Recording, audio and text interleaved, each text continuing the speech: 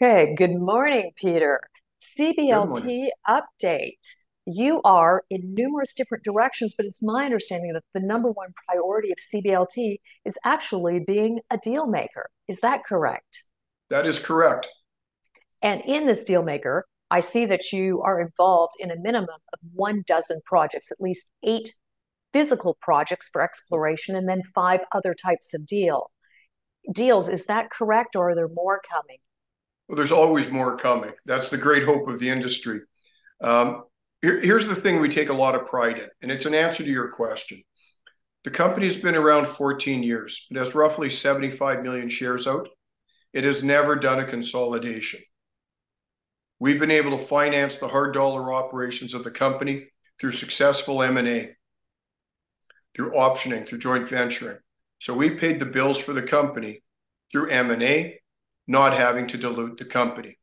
We raise money by flow through to work on the properties in Canada. And we're proud of the fact we've never had to do a rollback.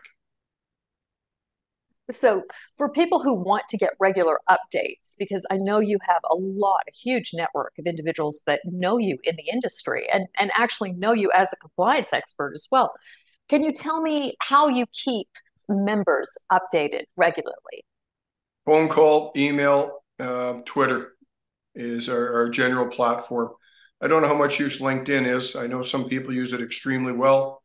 We just have never had that traction with our shareholder base. And of course, the website, which some local genius recently redesigned for us, and it looks wonderful. So the website address has changed. It's cblt.tv, no longer cbltinc.com. So, in addition to that, so your company, if I recall properly, is very focused on taking all of your years of experience in really debating acquisitions of deals and getting them to the next level. Did I read and understand that correctly? Right. You and I had this conversation earlier about I don't think we're a project generator. I don't like that term. To me, it's always had something unsavory about it.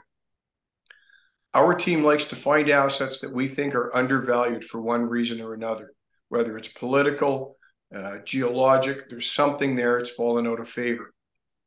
Buy that asset, either sit on it till it's back in favor or do work on it to clean it up and put it back into favor.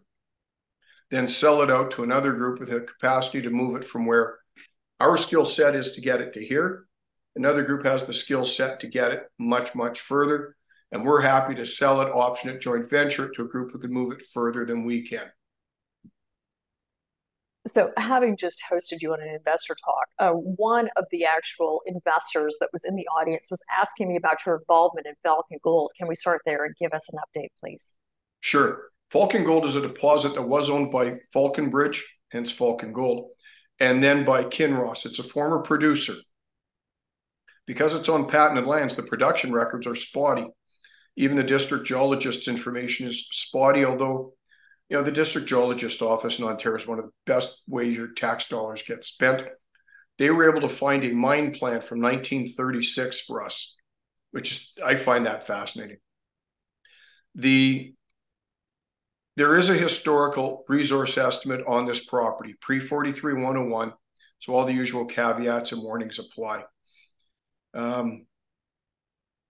In the wall of the shaft and from the dumps, samples were taken, and they ranged from between the mid-30s of gold per gram up to 58 grams of gold per ton. Consider you have mines in Canada running around 1 gram of gold per ton. It's shocking to find values that high. In 1992, a Falcon Bridge geologist said there were 3 properties side by side. No one should do any work at the north end of these projects until one person owns all 3 of them, because the Garson Fault runs through all 3 and unites them. And about 3 months ago, we were able to buy the last project, Unite Title, which greatly increases the value of the 3 projects. And now we'll be doing some work in there. When I was reviewing your information, Peter, I counted 8 projects that you currently hold positions, and I've counted other deals, like over 12 deals that you're involved with. Right. But of the 8 projects, can you tell me, can you list a couple of these that are your favorite and tell us why They are such extraordinary investment deals from you. It's like asking to name which is your favorite child. You love them all. We've acquired these for specific reasons. Back in 2013, we acquired one in North BC for a specific reason. The owner next door came to us and said, we want that project, but not now. I said, okay. So that neighbor has been paying all of our annual dues, and we gave them a ROFR. Our cost on that was around $10,000 all in, and we just sold it for $180,000 cash. Small win, but I'd rather have small wins than small losses. And that put a further $180,000 cash in the bank. That's hard dollars. The CFO and I could run a public company on 180 grand for a year quite easily. You know, we do most of the legals in-house. We do the filings in-house. Our outside costs are minimal apart from the ones like transfer agent and stock exchange. So the company's in good standing now to be run on the hard dollars for some time. The projects that we have that we like each of them for a different reason. We like the Cobalt property in Quebec because we've optioned it off to a group that has great financial strength. And we're fairly sure that they're going to be able to develop that and acquire further assets and help that company grow. As it grows, we still own 250,000 shares in that. Plus our shareholders were granted a dividend in those shares. So every single one of our shareholders owns Power Stone shares as well, and they will see a direct exposure to that project. So I like that a lot. I like the Big Duck Lake project in Hemlo West. It, according to the geologists, very, very favorable. I'm not a geologist. I just listen to the smarter people and take their information. There's high-grade zinc at the north end, high-grade copper at the bottom, and a gold deposit, historical pre-43-101, 59,000 ounces of around 11 grams of gold per ton. It's a pretty significant small deposit. Our plan there would be to prove up that deposit. There's about 10,000 meters of drilling that have never been incorporated to update that estimate and put it good with 43-101, and to investigate the high-grade belt across the north end. I like that project. It has some real upside potential to it. We're in the Bird River pegmatite field in Manitoba. There's the Tanko mine, which is Canada's only currently producing lithium mine that no one's ever heard of, because indirectly it's owned by the Chinese government and all the lithium just disappears.